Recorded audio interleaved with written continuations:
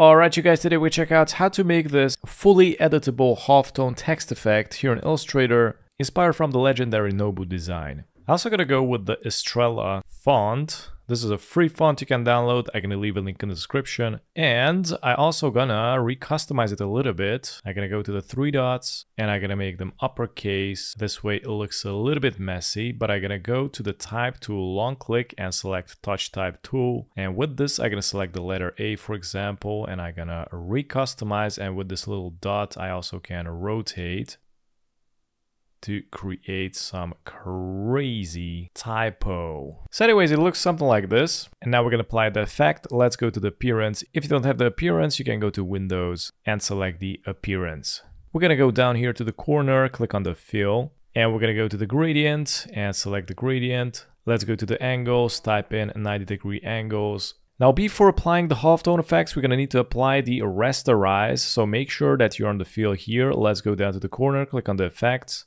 and let's select the rasterize. We're gonna change the RGB to grayscale, screen all the way up to 300 ppi, background transparent, click OK. Make sure that you're on the fill, and we're gonna go to the effects. Let's go to pixelate and select color halftone. Here I'm gonna go with 15, and the channels, you can switch it up to 45-degree angles. And here with 0, 0, 0, click OK. Now, as you can see that the circles are cut off, which is not good. And we want to make the circles fully visible. So I'm going to go back to the rasterize and I'm going to change it from transparent to white. Click OK. And I'm going to unclick. Now it worked, but this way it has a white background. So if you want to apply colors, you're going to need to work that out differently. So I'm going to go to the appearance, click on the characters, and I'm going to add another fill.